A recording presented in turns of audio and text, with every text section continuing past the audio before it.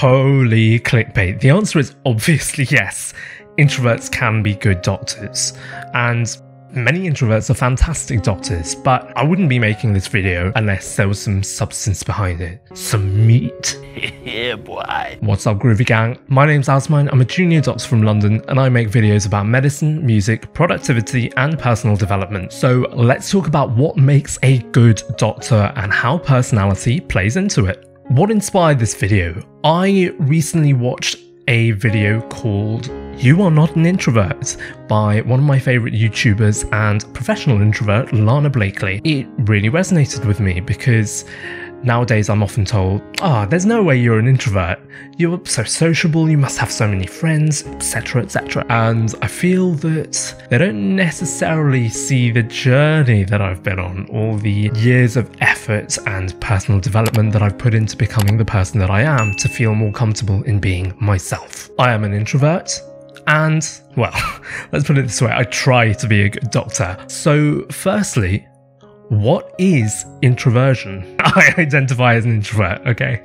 So if you believe in the Myers-Briggs type indicator or MBTI, then I relate most with the INFJ or advocate. The terms introversion and extroversion were introduced into psychology by Carl Jung. Introverts are typically more focused on internal feelings rather than external stimuli. Meanwhile, according to the Big Five personality model, which is scientifically validated, extroversion is defined as sensitivity to positive emotions. The caveat here is that we humans are all on a spectrum of personality. Personality is such a complex and nuanced phenomenon that we are nowhere close to fully understanding it. So in what ways do I personally relate to introversion? I'm more often quiet than not. I'll only really say something when I feel it's worth saying out loud. I'm very much an overthinker and my brain is constantly active. I am easily overstimulated when there's a lot going on. I'm typically pretty reserved and keep my opinions to myself. After social situations, whether it's work, party, or even just going shopping, I get rapidly drained and tend to need sufficient time to rest and recharge. Other traits of introverts may include the following: preferring to work alone, having a close circle of friends, preferring writing over talking, taking time to make decisions, being reflective and self-aware, and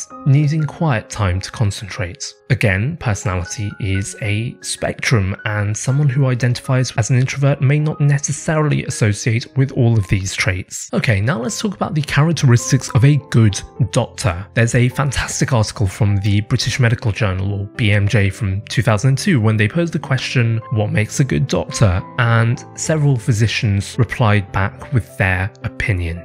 I particularly like the one about the ABCs of being a good doctor. I'm going to refer to the UK Medical School Council, or MSC's document, What Makes a Good Doctor, because I think it summarises these attributes nicely in terms of what is expected of a medical school applicant. Links to both of these are in the description below. I'm not going to discuss this in massive detail because it deserves a video of its own. There are so many things expected of a good doctor, but here I just want to point out some common threads. I believe there are particular skills or qualities here that are more suited to introverts. For example, insight into your own strengths and weaknesses, because introverts are self-aware, ability to reflect on your own work because of their introspective tendencies, risk management and dealing with problems because they quietly consider many different possibilities, and conscientiousness because they're often hardworking and focus diligently on the task to the very end.